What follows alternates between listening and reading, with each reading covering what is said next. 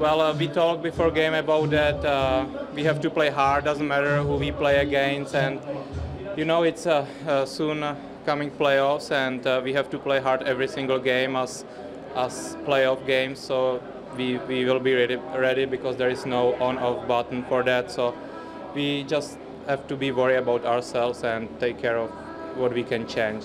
You and Toledo are right there in the top of the standings. So do you put any pressure on each individual game from here on out? Because obviously you want home ice in the playoffs for as long as you can get it.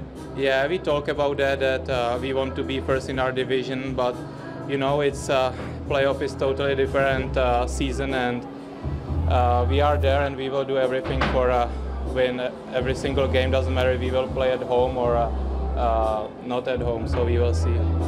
For you, specifically in tonight's game, you played very well in goal. What's been the key to your success and your improvement throughout this season? Well, the guys played great today.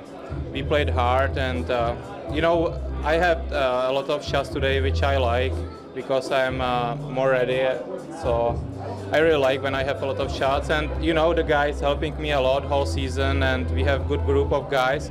So I really enjoy playing here, and that's it. All right. Perfect.